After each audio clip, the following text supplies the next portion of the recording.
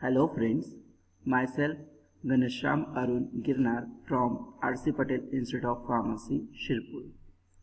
Today we are going to see a topic which involved in the subject Pharmaceutical Chemistry 1 and name of topic is Topical Agents. Now we will see in detail all things which are related with this topic.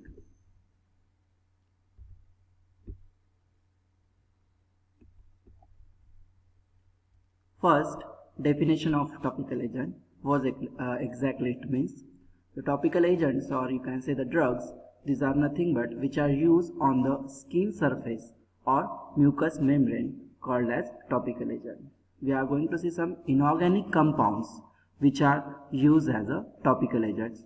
Simply you can say the substance which we can apply on the skin or external surface of our body, or you can say on mucous membrane. That substance can be called as topical agent, like different creams, powders and many more compounds.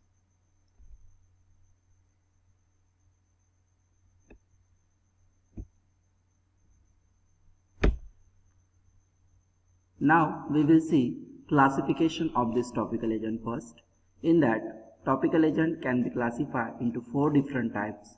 First is protectives and adsorbent. Example, that is talc, titanium dioxide. Second class of this topical agent is nothing but antimicrobial agents. In that, examples can be say like boric acid, iodine. Third class, that is astringent. Example of this class is alum. And last class is miscellaneous compounds. Means if this is the class, we can say no one compound can cover in above 3 class. So we can put that compound in this miscellaneous, that is very different class. Okay, the examples which comes in the miscellaneous category, that is different sulfur compounds. Now we will see each and every class in detail. In that, first we will discuss protectives and adsorbents. As the name suggests, protectives, these are nothing but these are the agents which covers and protect the skin from irritant material. Means just they form a protective layer on our body or skin surface. By forming one coat, they can protect our body from different irritant materials which are present in surrounding. Second class, the second point in the same class, that is the adsorbents. Adsorbents, these are nothing but the agents which adsorb polluted material, gases and toxins and protects the skin. Protectives and adsorbents both can be combined, means protective and adsorbents are some substance which forms a protective layer, as well as that substance also absorbs some toxic material so that our skin remains free from this all toxic material. Example in this class are nothing but calamine and talc. Many more examples are there. Simply you can say that protectives and adsorbents, these are the compounds which forms a protective layer, as well as adsorbs some polluted material, gases, and by which our skin get protected. Second very important class, that is the antimicrobial agent. The drugs which are used to kill or prevent the growth of microorganisms are called as antimicrobial agents. Antimicrobial agents we will see in detail, but before that we will see some terms which are related with the antimicrobials. In that, first term, that is antiseptic, a chemical agent which kills or prevents the growth of microorganism on living tissue called as antiseptic. Second definition, disinfectant, a chemical agent which kills or prevents the growth of microorganism on non-living things. Inanimate objects like instruments, equipments, etc. are called as disinfectant. Means if you say antiseptic and disinfectant, both are the compounds which can kill the microorganisms or which can prevent the growth of microorganisms.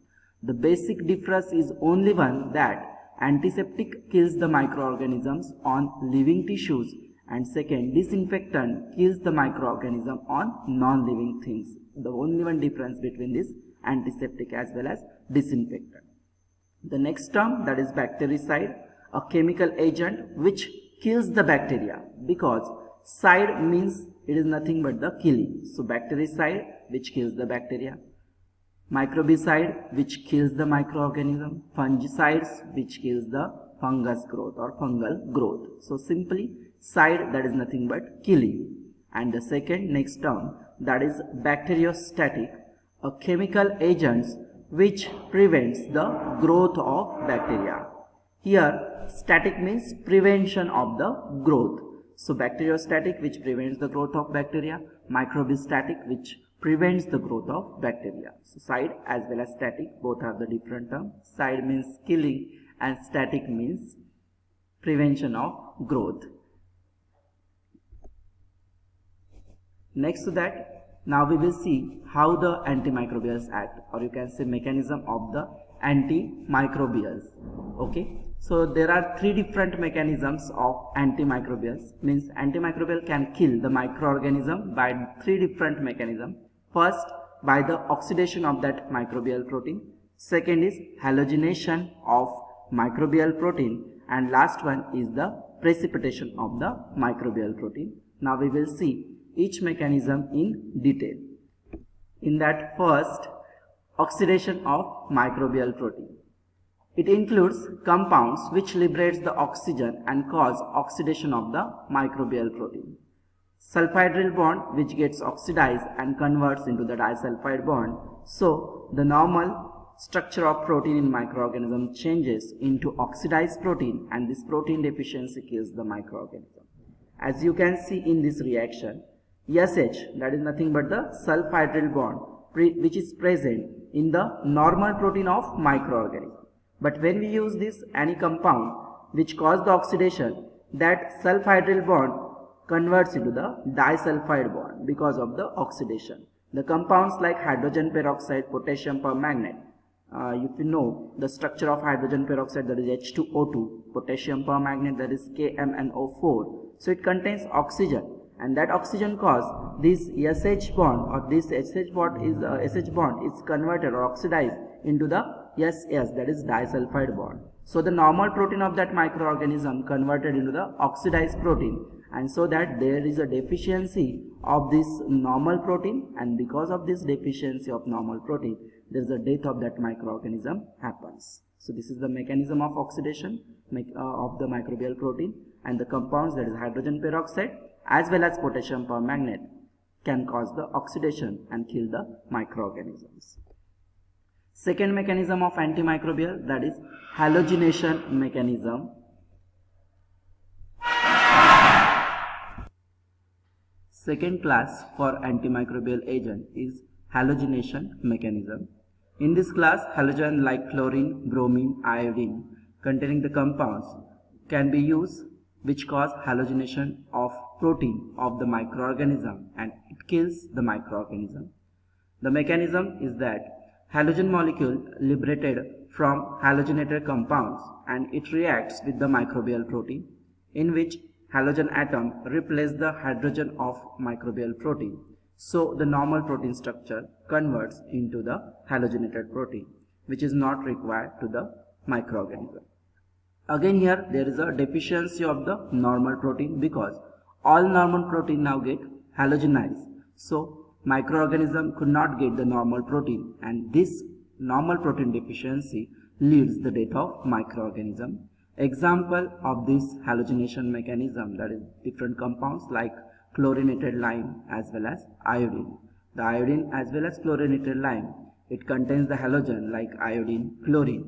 It is liberated from that compound, then it reacts with the protein of that microorganism. It causes halogenation of the normal protein, and so that death of microorganism can happen.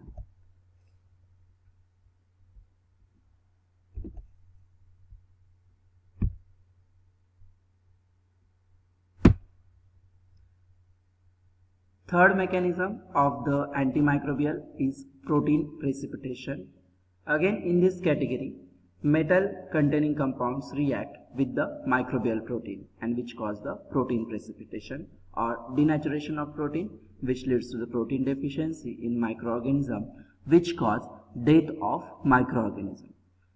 Because many metals have the property, it causes the astringent nature, and so that it causes the precipitation of protein. So metals like different like boric acid, silver nitrate, mercury compounds, it contains the different metals like silver, mercury as well as boron.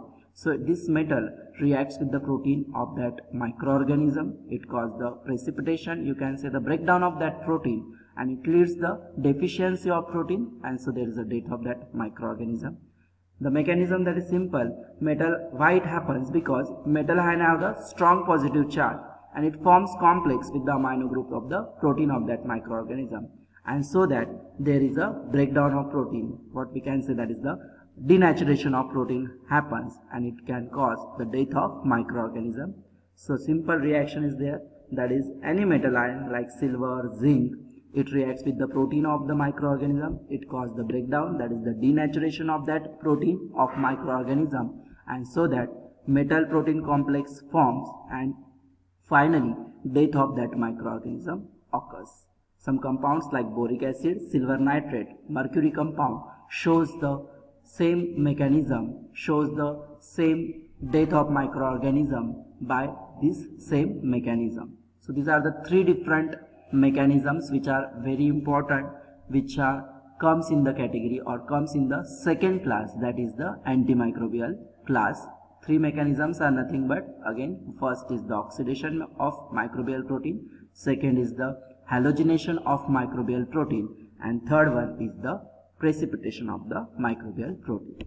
Now the next class of topical agent, that is the astringent. Again, these are the compounds which cause protein precipitation by coagulation when they are applied topically. Just before, in second class, precipitation of protein we have seen, but in that class precipitation of microbial protein occurs, and in this third astringent class the precipitation of human protein can occur. So example of this class or astringent is the alum. Astringent compound shows different activities, or you can say they can act by different mechanisms, and these are the four different actions shown by the astringent compound. First is the styptic action. It is nothing but bleeding is stopped by coagulation of blood and construction of the small blood capillaries. The best example is the alum. When we can apply alum at any site where bleeding is occurring, so bleeding can be stopped by the same mechanism, that is coagulation of blood as well as constriction of the blood capillaries. Second action shown by the astringent compound, that is the anti-inflammatory action. In this, astringent compounds decreases the supply of blood towards the inflamed tissue, so automatically inflammation get reduced, and it shows the anti-inflammatory action. Third is the antiperspirant action. In that, sweating is decreased by reducing the pore size of skin. When we apply the astringent compound on our skin, that time it reduces the pore size of the skin, so that automatically sweating is reduced. And last action shown by the astringent compound, that is the antimicrobial action, which just we have discussed in the second class in the protein precipitation. So antimicrobial shows by protein precipitation actions. These are the four different actions shown by the astringent compounds, and generally the compounds which contains metal, they show these all actions, that is the astringent action. Example is the alum. And the last class of this topical agent, that is miscellaneous compounds. It contains the different compounds which does not come in any class, which we have discussed earlier. Okay, so it contains different compounds which shows the very different properties. So they are come in the last class, that is the miscellaneous class or miscellaneous compound. An example of this miscellaneous compound is sulfur as well as selenium sulfide. In this chapter we have seen just theoretical part. It contains many properties as well as chemical properties, physical properties, and uses of these all compounds that we will discuss in the next part. Thank you very much.